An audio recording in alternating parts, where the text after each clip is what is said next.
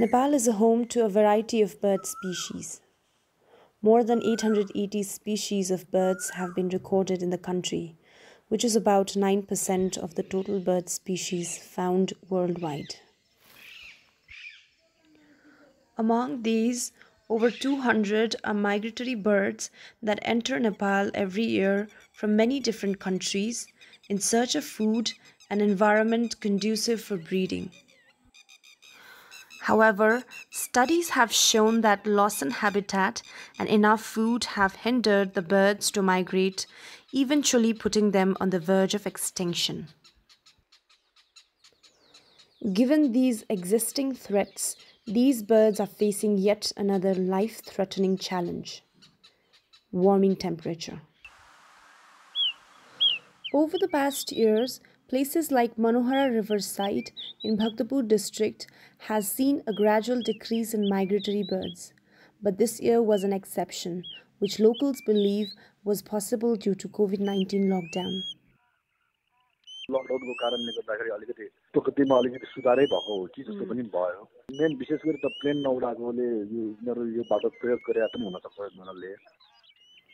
Sanjay Shrestha, a bird photographer and a local of Manohara Riverside, is delighted to have an increase in bird count this year. However, he believes that changing climate has dwindled the number of migratory birds in the area. अनि यो क्लाइमेटमा अहिले पनि खासै भन्ने हो भने त्यति चिसो त छैन नि, तर यिनीहरूले अलिक चाँडो नै माइग्रेट गरे हो कि जस्तो पनि लाग्छ।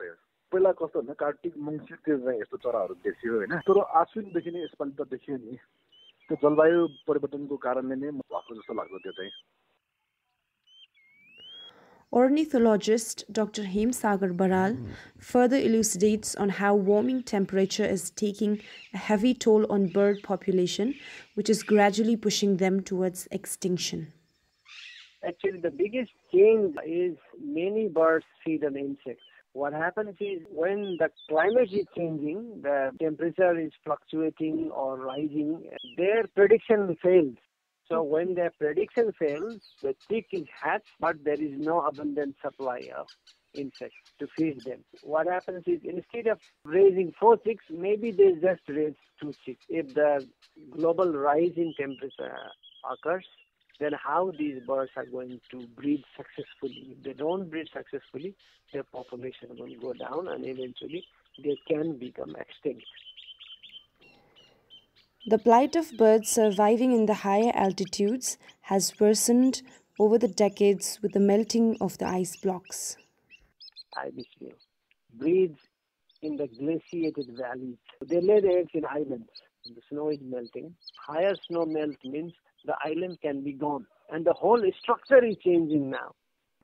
There is another bird called Tibetan snowcock. It lives quite high along the moraines of glaciers.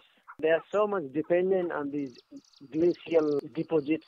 Rising temperature is making this glacial lake outburst flow bluff more frequent these days. While some lowland birds have elevated to higher altitudes, experts also see it as an impact of rising temperature. Little cormorant, yellow-beaten, greater cuckoo, Aeschiprinia, all these species are strictly lowland birds, climbing a little bit higher than what we used to know for the last 100 or 200 years. We predict that it is because of the rising temperature.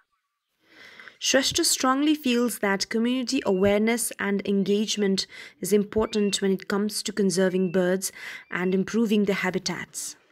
स्थानीयहरूलाई अब त्यो जानकारी गराउनु पर्यो, awareness प्रोग्रामहरू ल्याउनु पर्यो, अनि त्यसपछि उनीहरूलाई गर्न सक्ने भनेको उनीहरूको ह्याबिटाटहरू जस्तै नेचुरल ह्याबिटाटहरू छ नि, घाँस नकाटिकन उनीहरूको ह्याबिटाटमा खास डिस्टर्ब गरेन भने चाहिँ तर आफ्नो लाग्छ अटोमेटिक बढ्छ जस्तो लाग्छ मलाई चाहिँ। Dr. Baral emphasizes that community-led activities and government policies should go hand in hand for biodiversity conservation.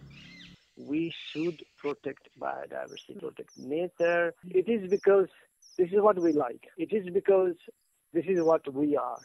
This is who we are.